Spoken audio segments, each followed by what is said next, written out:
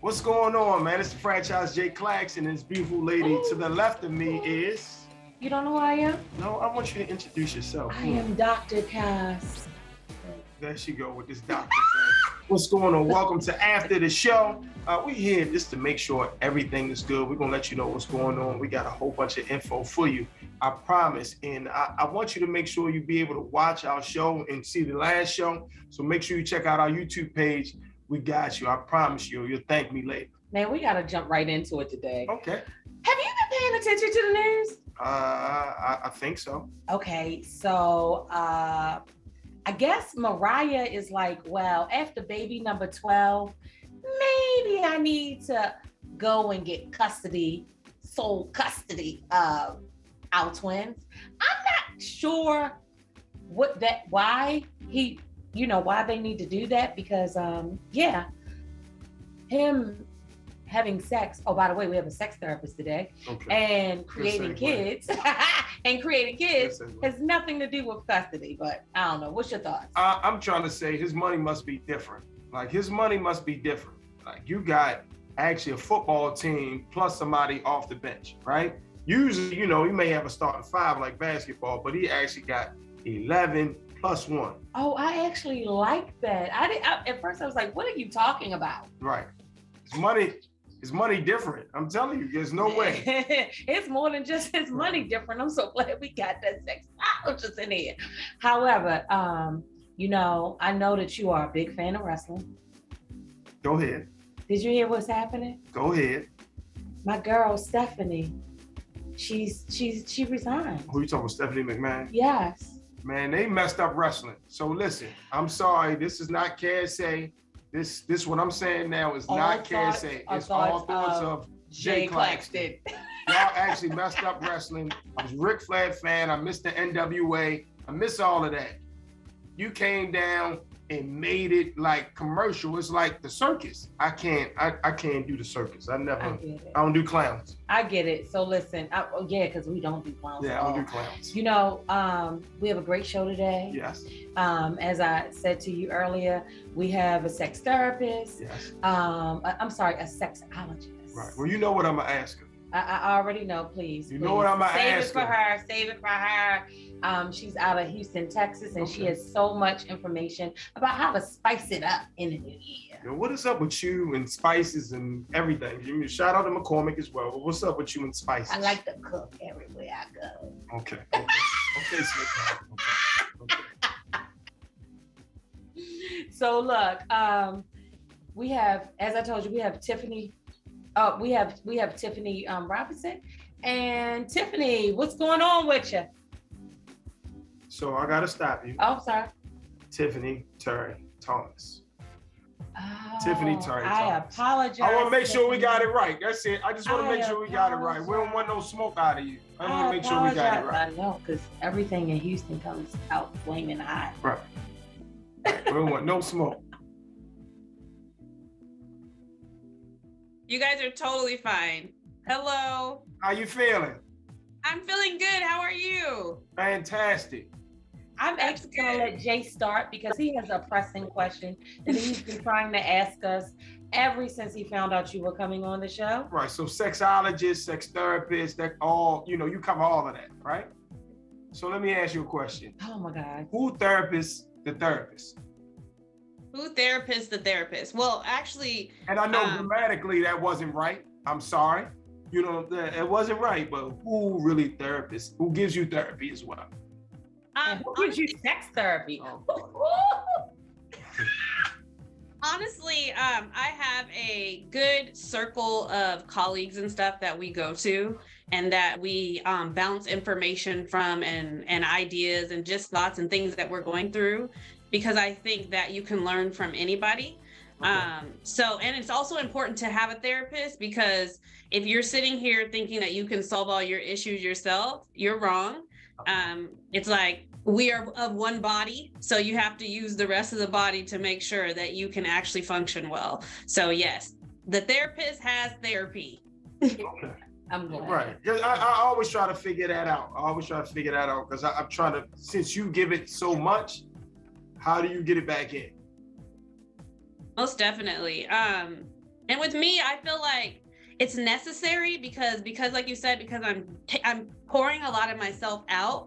I have to always make sure that my cup is full, because what's in my cup is for me, but what is out of my cup is for others. And so I have to be mindful of that I'm constantly keeping my cup full as well. So I'm not giving people the things that my husband needs versus the things that they need. Okay. Absolutely. So let's jump right into it.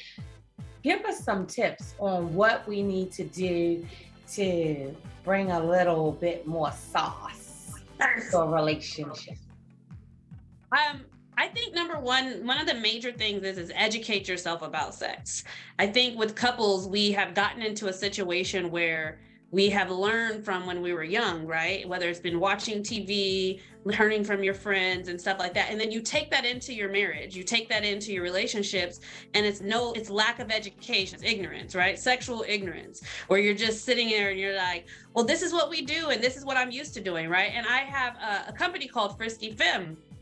And one of our models is sex is not one size fits all, it's customizable. And the thing about certain relationships is you'll bring in, for example, a woman can bring in the way she sucked Tom's penis into how she's gonna suck James's penis. And then and the thing about that is like, James is like, that's not how I like that, right? And vice versa, a man can do all these tricks on another woman and he's like, and then come into another woman that's fully aware of herself and she's like, that's enough, you're doing too much, right? So I think it's educating yourself about it, because a lot of us don't do that. We sit up here and we just bring in the information that we thought we knew instead of getting to know our partner and saying, what do you like? What things are you interested in? And being able to fill them out instead of playing the guessing game. I feel like couples play sex Russian roulette. Like, This is what you're about to get. You know what I'm saying? And I don't, what I find is a lot of couples come to me and be like, I'm over it. I'm sick of it. It's boring. It's tiring, And so I'm like, and then I start asking questions and it's like, well, what have you tried that's new? And they have an idea in here, but they've never said it out here. And I think that matters. I absolutely agree. Real quick before we go, how important is intimacy in a relationship? Intimacy is key. It's one of the most top things that a relationship needs to be built on. And I think we have a problem with not understanding what intimacy is. We think intimacy is sex. Intimacy is into me, I see, right? It's the vulnerability. It's the transparency. It's literally walking in a room, and this is just figuratively with your clothes off, and being able to be yourself, right? And not being like, I'm like covering your boobs, and I'm using that as that, but I'm saying as your true self, saying these are the things I like, these are the things I don't like, these are the things that I want to try. Intimacy is all about getting to know oneself and the other person without roadblocks and without rules and saying, well, I don't want to know what you did in this relationship because that don't have nothing to do with me. If it benefits you, then it is information that you need. And I think we have distorted the word intimacy because we think it just means sex. Right. I want to be more intimate. And it's like, no, then that means you want to be more vulnerable. You want to be transparent. You need to take your clothes off and actually have that conversation. And so we don't do that. Right. No, listen, we greatly appreciate you, because you dropped dimes. You really dropped a bunch of gems and dimes for us. And we greatly appreciate it. We appreciate you being a part of After the Show. Thank you so much. For more information, check out Tiffany Terry Thomas at Tiffany Terry Thomas on IG. Take care. Tiffany Terry Thomas was amazing. She dropped a whole bunch of gems. Did you learn anything? No, did you learn something? I learned a lot. What are you talking about? I know what intimacy is. I'm talking about. She said, I'm a grown woman. No. She did say when I walk in the room, you should feel like, oh my God, I'm in love with him. And that's how I feel like you feel. So I am in love with you. I got it. I am in love with you. But you know who else I'm in love with? Okay. I am in love with my bestie of 20 plus years. Right. I'm so proud of him. And he is Senior VP of Sirius XM. By day, you can hear him on The Heat from noon to 6 p.m. Right. And you can hear him on the weekends for the Weekend Countdown. But we brought him on today because Did you know that hip hop is turning 50? Didn't I tell you I'm 37? In dog years. No, I know dog years. It lies you tell. So, you know, I am so excited. We have Dion DC, Dion Summers, you know, a fella Baltimorean up here with us today. Hey, Dion. Yo, that was kind of an A and B conversation y'all was having over there. So I'm glad I'm in because I was about to see my way out because like we had man. We had a sex therapist earlier. Right. I love it. I love it. What up, Doc? What up, Jay? So how you feeling, man? Welcome to the show. Welcome to After the Show. It's the after party. Thanks for having me. Do we have to deepen our voices when you say that? It's after the show. Yeah. After and the you, show. And you did Love Zone. You did Love Zone originally. So you know how to change your voice and get into that pocket. You know. Yes. Welcome to After the Show. I like that. Yes, we might need to use you as a voice. We might need to use you as a voice. The big voice is Dion. But Love it. Thanks for having me, y'all. Thank you for coming. We appreciate you. I know you got a lot of stuff going on. Hip hop's turning 50. What does that mean to you? Because you play a big part in, you know, being the vice president of urban programming at Sirius XM. So you play a real big part. What's your thoughts? Yo, the streets still have something to say. Right. You know what I mean? Like I've been in radio, you know, y'all know this. I've been in radio for about 30 years now. So, you know, whether it be, you know, Run DMC and a Tribe Called Quest and Wu-Tang and Busta Rhymes or, you know, Trippie Redd and Kodak Black, you know, I've seen the progression of hip hop. And the one constant is that the streets have something to say. It's always been street poetry. It's always been the culture put into words, you know, since the very beginning, since the message, since Grandmaster Flash and the Furious Five. And the one thing that I know for a fact, the fact that hip hop is now 50 and still thriving, still streaming, still Grammy Award winning, you know, is that the streets still have something to say. Wow. Right. That's a great outlook on it. And what I want to ask, I hear a lot of people saying that they don't like new hip hop. And to me, when they say that, they automatically age themselves out. You understand what I'm saying? And what is your thoughts on that? Because you've been able to transcend for all of these years. You've been able to make sure that you've been up with the music, up with the current music. How do you do that? So I say it like this, like, you know, youth always pushes the culture. You know what I'm saying? When we were in our 20s, you know, it was all about bum stickety bum, right? It was all about, it was the Humpty dance. It was self-destruction. You know, whether it was having a party or becoming more politically active, it was fight the power. You know, whatever it was, the youth had the voice. And so now that we're no longer in our roaring 20s, I you know, Jay says he's 37. Okay. And I'm 25. You know, 30's a new 20. I'm 25. We'll accept all that and do the math later. But now that we're away from that sweet spot of the 20s, we have to let these kids of today have that voice the same way we had that voice. And it may not be the voice that we have. It may not be the you know, it may not be the vibe that we want, but you have to let the kids run the culture the same way we ran the culture at our age. So you don't have to like it, but you do have to respect it. Wow. Got it. Let me ask you a question.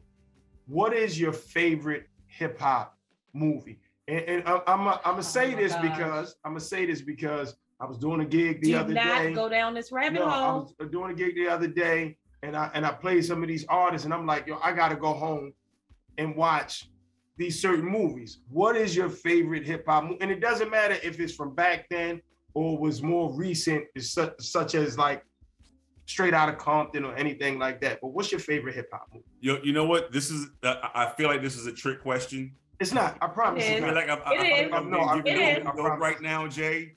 But I'm gonna say my answer, and I'm gonna stand by my answer because of all the great hip hop movies, and there are a lot of great hip hop movies. Right. But I go for the one of the first ones that started the ball rolling, because without Crush Groove, oh my goodness, oh my God, afterwards. oh my God, Yo, there's nothing else. Like to me, Crush Groove is the definitive hip hop movie.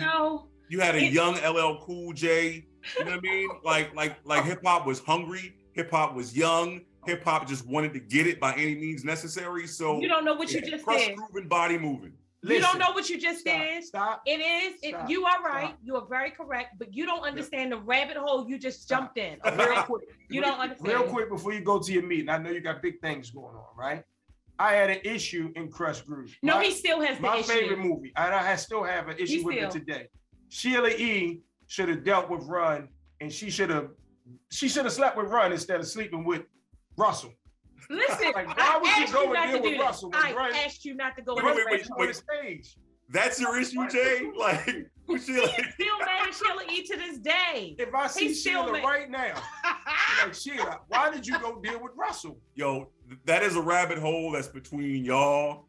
Shout out to Sheila E. Like, my name is Bennett. You're not in it. My name is Paul. That's between y'all. Okay. Thank you so much, Dion. We really enjoyed having you on here. Hip hop is turning 50. Yes. For more information and how you can follow and find my great friend Dion Summers, check him out on Instagram at Dion Deezy. Thanks for that picture too, though. Okay. Yeah. You did some good research. Yeah, for real. I remember that night. All right. Thank y'all. I love y'all.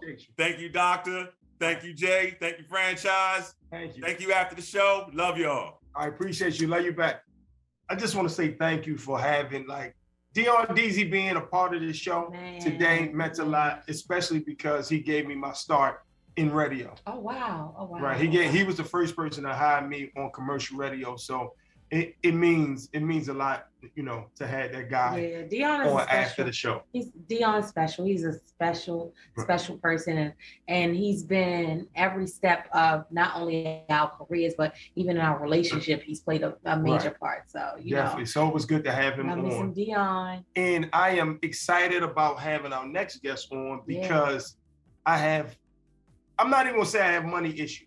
I just need money literacy. I need money education. Right. I need to move a little bit. Money discipline. I need to be disciplined with my finances. But this young lady is a financial strategist. She has strategies to tell you what to do and how to do it and why you should do it. None other than Miss Jonte Robinson. How are you doing today? Hello. Hey, how are you, beautiful? Yes. Thank you so much for having me on the show today. Right. So listen, I'm going to get straight to it. How I know that saving money is not just the thing, because money depreciates, and if we're not making any money off our money, so that's not the thing to do. What should we do in order to have our money make money for us? Because I think that's where the wealth is. I mean, just the money should be making money for us. How do we do that? Absolutely. So and what you just said is so foundational, and a lot of people don't grasp that. We often think about money, we think about making money, we think about saving money, but we don't think about the fact that we need to make our money work for us. Not that we need to work for money, but how do we make our money work for us? And so a very little known strategy that people are just coming to know about is putting your money in cash value life insurance. Oh, wow. Yes. I didn't know that. Absolutely. So when we think about life insurance, we automatically equate it to death, right? Yeah, but life insurance is one of the best ways to make your money work for you. So much and so, the government has multiple laws that regulate how we utilize life insurance. Government officials, the super wealthy people have been utilizing this principle for years. Even though we're just now starting to hear people really talk about it, this has been happening for years. And so when I talk about life insurance, I'm not talking about term life. I'm not talking about the life insurance that costs $3.99 a month, the Progressive, the State Farm stuff, but cash value life insurance that's properly structured. Right. That's the key. It has to be properly structured. And when you leverage cash value life insurance, you can get returns from 3% on up, compound interest. If you are utilizing an IUL, which is an index universal life insurance policy, you are gaining interest based on the stock market without the risk of the stock market. Okay. What do I mean by that? The floor is zero. So when the stock market tanks, your money is safe. You're never getting money, but you'll get all the gains. So this is introducing the concept of infinite banking or becoming your own bank. Right, because the stock market is down right now. Like when I actually even looked into Tesla, Tesla was, when I first bought it, it was $700-800. It's almost at 100 now, which is crazy. So the stock market is down, and I mean, this is the time to buy. I do know that, but just trying to figure out what we need to do in order to make it work. Can you give us 2 quick tips on what are the top 2 things that you would tell us to do on to how to make our money work for us? Yes, so the key to making your money work for you is to get your dollar to work multiple times in at least one place. So an example of that is, so I talked about the cash value life insurance. And so one of the things that me and my husband are doing is we have money in a properly structured, I just want to be clear, it has to be structured properly, whole life insurance policy. That money compounds interest. What we're going to be doing is taking a loan from our own life insurance policy and then purchasing real estate. So while our money is compounding interest in that life insurance policy, because really you're borrowing against collateral. So the money's still there, compounding interest. Now we have a property that's also making us money. That's the same dollar working in 2 places. Right. Another thing, and you have to be disciplined to do this, is leveraging credit cards. One thing that a lot of us don't think about is utilizing other people's money to make money. Right. Got to be disciplined though. So I have an American Express Platinum card. Whenever I travel, I get 5 times points on that. I travel for free, travel first class for free. The key is paying it off every single month.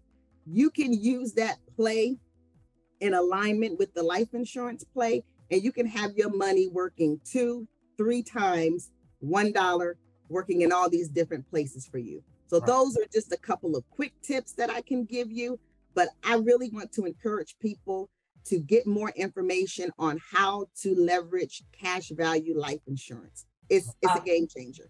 Awesome. So what first and foremost, I want to thank you. Thank you so much. Because you gave us so much food. I appreciate it. I actually want to talk to you offline or see if I can get some information. And I want our folks, our family, after the show family, to get this information from you as well, because I'm pretty sure that they don't know, because I don't know. So we thank you so much for coming.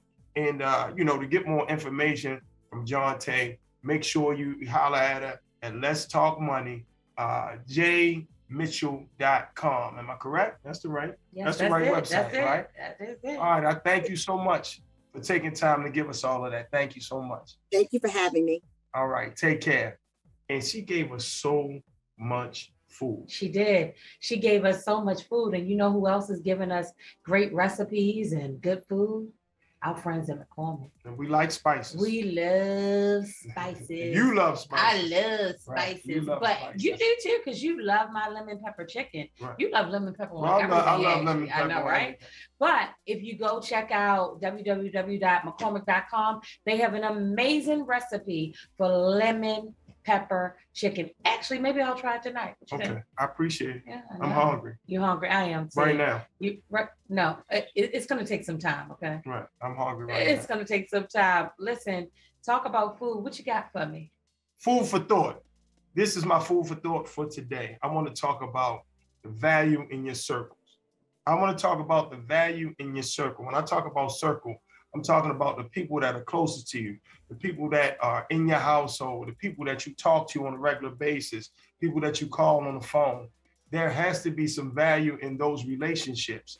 If there is no value in the relationship, what are we actually doing it for? These folks should be able to push you up, lift you up, help motivate you. They should be able to tell you when you're doing wrong. They should be able to just have your back financially, spiritually, and mentally. If they don't have that, if they're not doing that, you need to find a new circle. You need to cut them off. You just need to stop, because like studies show, at the end of the day, you pick up the habits of the 5 people closest to you. So you really do need to take and make sure your circle is right. Find yourself a mentor. Actually, make sure you are not the smartest person in the room. Make sure your circle is good. And that's my food for thought for today. Man, we have had an amazing show, don't you think? Yes, I had an actually great time today. I learned a lot. I got a chance to talk to the guy who hired me in radio. I am in a good space today. Listen, I can't wait until next week. Next week, we have a lot more surprises. We have, of course, we're still talking about hip hop is turning 50. Right. Actually, did you know that there's an actual date? It's August the 11th that hip hop turns 50. Okay. All right. Okay. So listen, that's it for this show. Man, that's it. Once again, I would like to thank our guests, John T. Robinson, Tiffany Terry Thomas, Dion Deasy. We thank you so much. We thank our sponsors, McCormick, Los Hermanos, Tequila. Oh, and you cannot forget this amazing establishment, Fire and Smoke Cigar Parlor. We appreciate you as well. We'll talk to you next week right here on After the Show. J. Clax, Dr. Kaz Vaughn. Take care. Be safe. This episode was brought to you by Los Hermanos Tequila, the spirit of tequila.